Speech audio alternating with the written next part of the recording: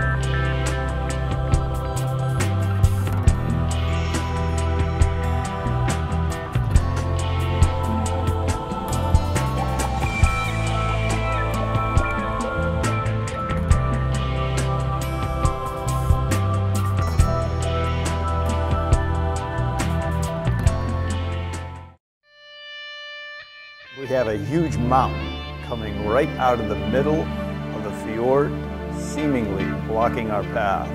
It's as if right now we are cruising in a box canyon, sealed off to the rest of the world. South Sawyer Glacier carved out this amazing canyon during the last ice age, now coming into view, pale blue color, 7,000 foot snow-capped mountains above it. That river of ice winds back into British Columbia for 21 miles. Where the ice mass comes down to the ocean, it is 1/2 mile wide or across the face, and it is 300 feet tall from the ocean to the top icy spires.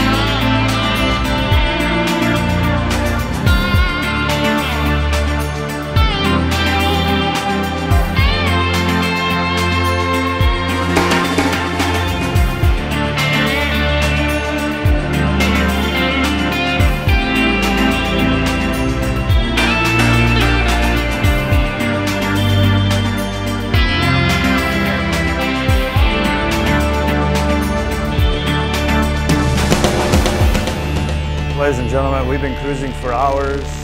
No sign of man in this wild, remote fjord. You know, looking around here, you might ask ourselves, what could we do to improve this place? Nothing. Leave nature alone and it creates such stunning beauty. Henry David Thoreau said it best, "In wildness is the preservation of the world."